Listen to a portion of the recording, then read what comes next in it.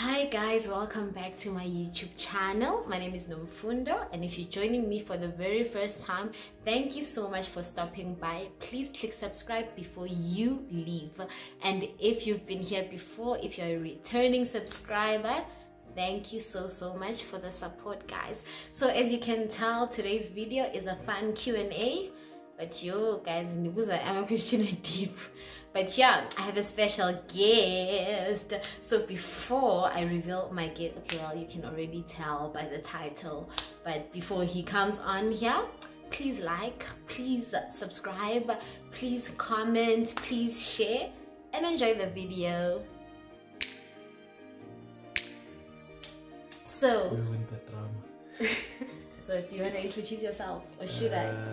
Please don't turn. Oh wow. I was actually I don't know. Bese ngithi ngizothenga ukukhuluma ngolimi ngathi libheke phansi. Wow, okay. Wow. Because okay, athi ngizama athi ngikhuluma isiZulu. Mangithokile ngigcina sekithola ukuthi sengiyathwela kodwa athi ngihlalisa kwengane ngizozama ukusiqoqa namhlanje.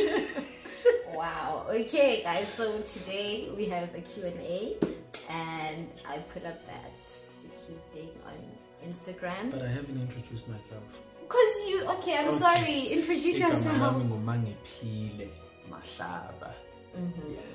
Okay, welcome to my channel, Mangipile. Woo! As I was saying, guys, so I put up that sticky thing, and I said ask us a question, and you guys did, and I have the questions here. So they are very deep. So I'm not gonna mention any names because some questions were similar, so I just took one. So I don't want people to feel like I'm leaving them out, like or you know. I'm already shaking. Wow, just relax. Pretend like we are just talking to our friends. Anyways, okay. Anyway, guys, so I'm gonna start with the chilled ones. Yo, how did you guys meet? I think yeah, I can actually just answer that. It's a quick one, really. We met. How? Yes. How we met? Okay, we actually met way back in 2014 through a orientation. Because at one point in time we were studying the same thing until one of us decided to just disappear and start studying their own thing. It was so unnecessary to tell the story. But yeah, we actually met through orientation. Went to the same varsity, so before school opened, just them giving us a brief and so forth, and I knew a friend from high school, and it so happened ugel babi my roommates. So when among bonum high school high school, and then mangitin okay,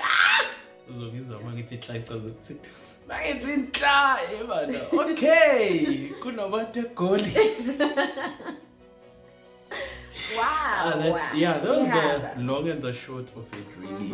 Yeah, that's basically how we met. So I think the lesson here is attend classes. Wow, okay. Okay, yeah, that's how we met.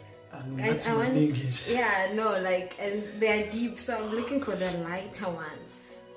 What do you love most about each other? No, you go first. I go first. I love that you are kind. Okay, I love that he is kind. Look at the humility now. You are kind and you are giving, and you giving. Yes. What do you mean? Giving. You are giving. You like he has now I'm thinking like giving. Am I a bless of sorts? Maybe. You are a blessing. But you are giving. Like I feel like a lot of people, even outside of the relationship, a lot of people can rely on you, and I love that about you, that you know you are reliable, and I love that you love God. Yeah, your turn.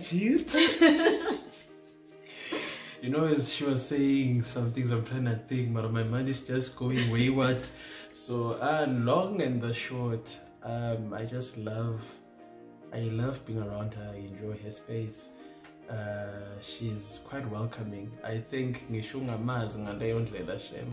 you guys, I promise, if you guys were to meet her somewhere, she'd be all hi, and you'd actually know yourself feel really embraced.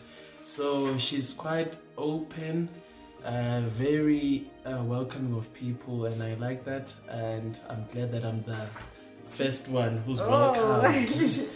And I'm the one that feels the greatest embrace from her. And I just really enjoy her space. She's funny. She's got jokes for days. I'm funny, and but I'm you funnier. don't know that. If there's such a word as funnier. Yes. Yes, I'm funnier. Anyways. Okay, moving right along. Who is the sensitive one? I think we both know.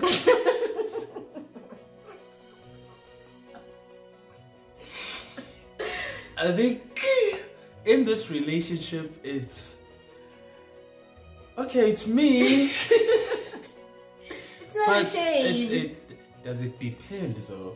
Yeah, I think so. Because some things matter more to me, some things matter more to you, and then some things you don't understand. Yeah. And then some things I'm just like, hey bro. Sometimes I just feel like, you know, guys, I feel like you're Zenzi. So it's not that deep. But hey, I honestly can't deny that. I think I'm a bit more sensitive compared to her. Yeah. And then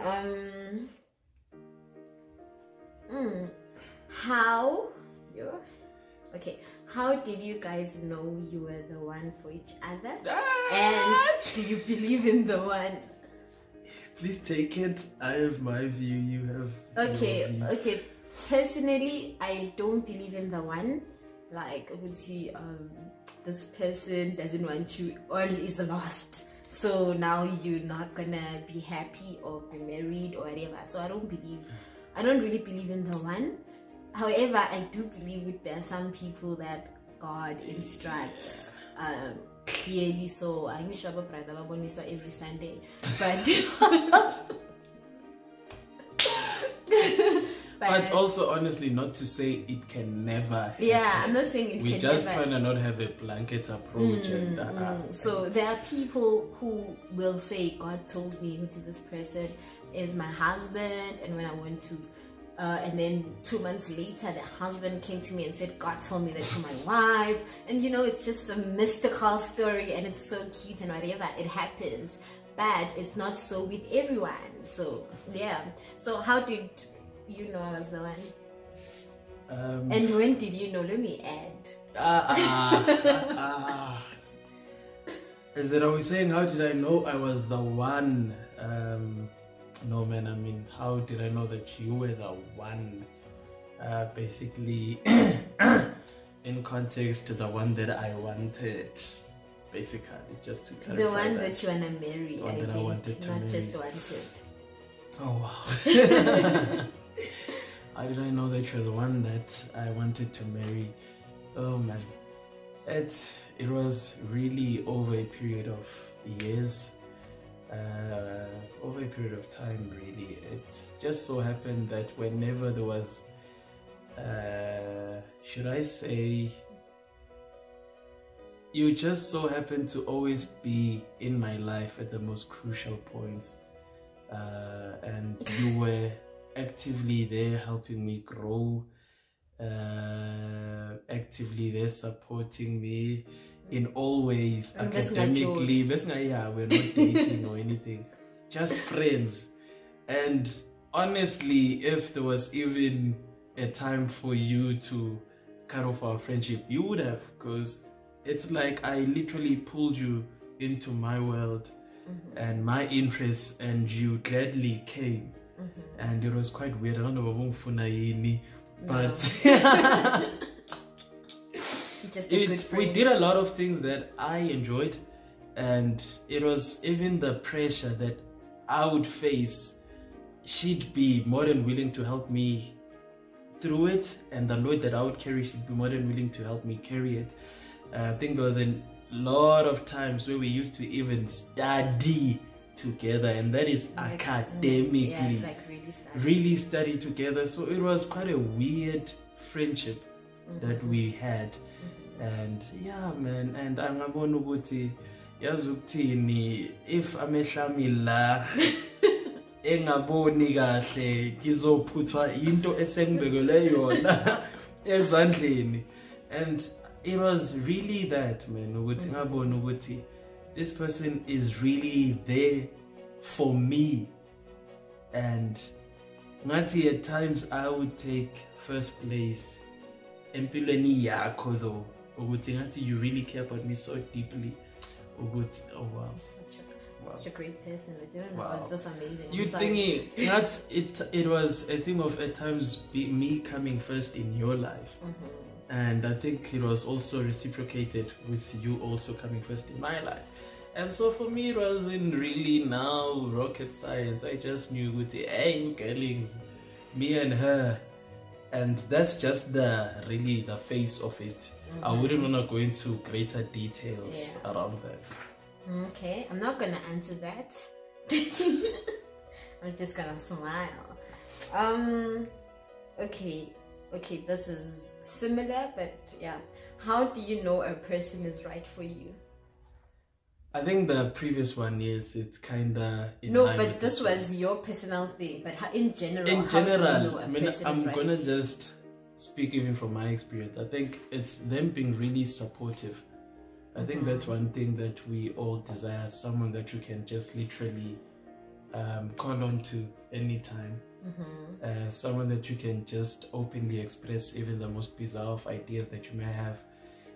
Especially I saw with myself, I really at times spend most times in my thoughts, and there may be other people like me, but you want to somehow invite someone into your perspective of life, your perspective of things, your perspective even of current affairs. And so if that person is really they always willing to listen to what you have to say in a way that is a tick. I have someone that I can go talk to, very supportive of you, very supportive of your ideas, believes in you. I think that's a major one, also believing in you. Okay, let me just say 3 and then I talk a lot, guys. I can talk. Yep.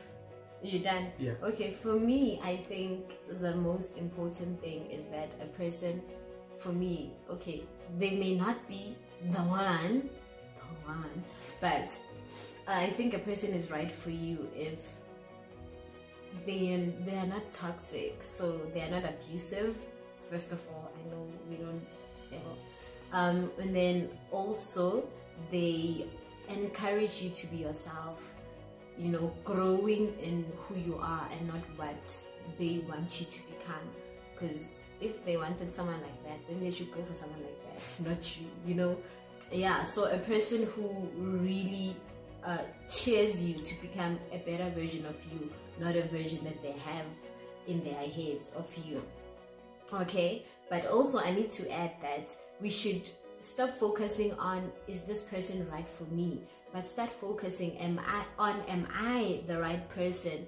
Because you need to be right within yourself, a relationship with yourself first, be okay alone first, and then you can now start saying, is this person right for me? And also when you are whole and grounded, it's easy to reject anything that does not recognize your value.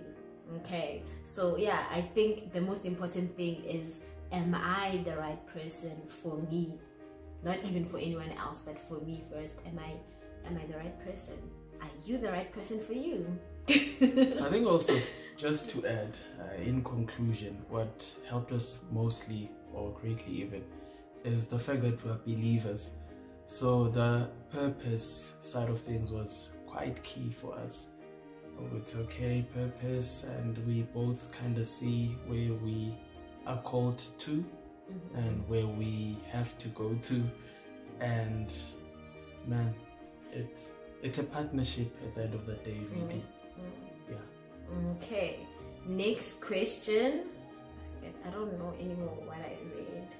I think this video is quite long now. Okay, when do you think is the right time for young Christians to pursue a romantic relationship?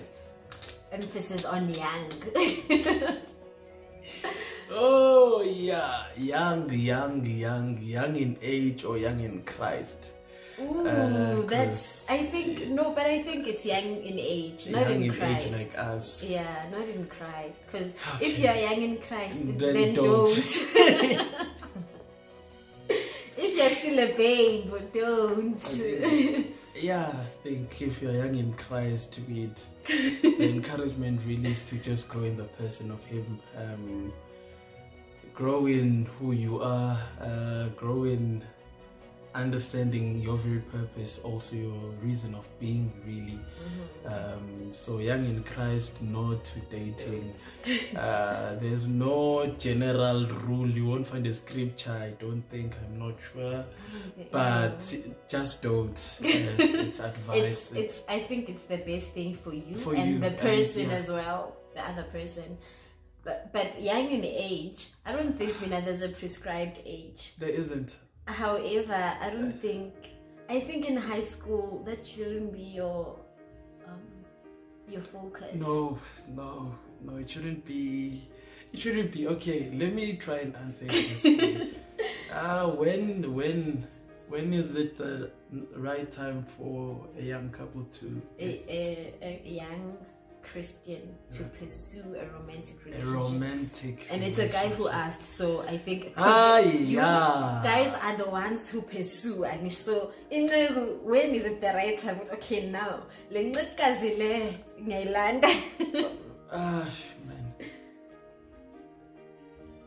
if it's a young negu, a young believer, when is it the right time to pursue?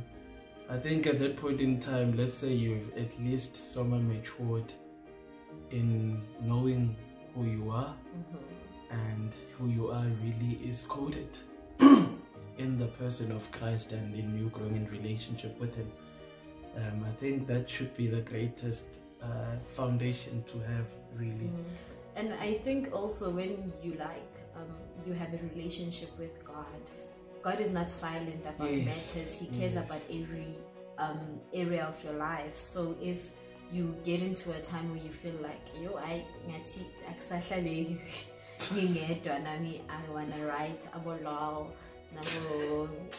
emoji as such. I mean, they're still just speaking on pursuing a relationship, not necessarily being married. Yes. Okay. So if you feel that, like, okay, manje, I think, or you see a guys or a and you feel like, oh, my heart is beating in ways it has never beaten before, then I think ask God, because there's no prescribed age. We can say after you done with school, and then some people literally they meet their future spouses in grade 8, even though it's not advisable, guys.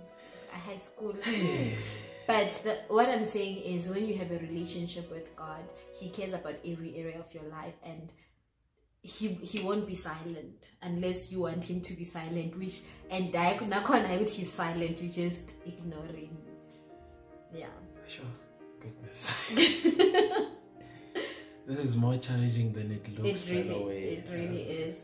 But yeah, I think when you start feeling some type of way, it's important to talk to God, but also be accountable, because the people, like people in your community and maybe leaders, they know you, so they see even certain things in you that you might be in denial of, and they can say, okay, Yazi, wait a bit, we think maybe you're not ready, or okay, we think maybe you are ready. So I think us like talking to God about it, and also being accountable to other people really helps. So I don't know when the right time is. The right time is when God says yes. Oh gosh. But I'm trying to even think of it societally now.